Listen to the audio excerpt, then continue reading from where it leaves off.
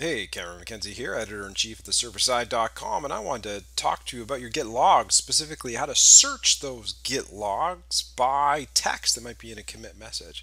Spoiler alert, it's this command here, git log dash dash all dash dash grep, and then the name of the term in the Git commit message that you're looking for.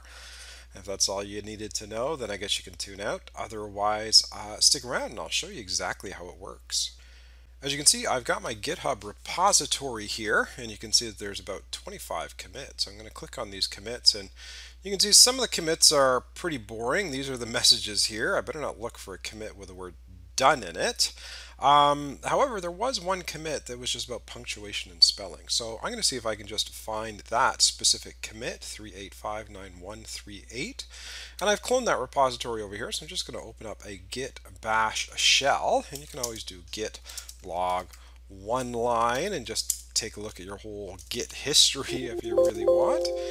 That's kind of interesting. Now specifically I want to find that one Git commit that had the word spelling in it. So I'm going to go git log dash dash all dash dash oneline dash dash grep, and the grep is really the key here. And so in single quotes I'm going to throw the word spelling in there, see if we can find Tori.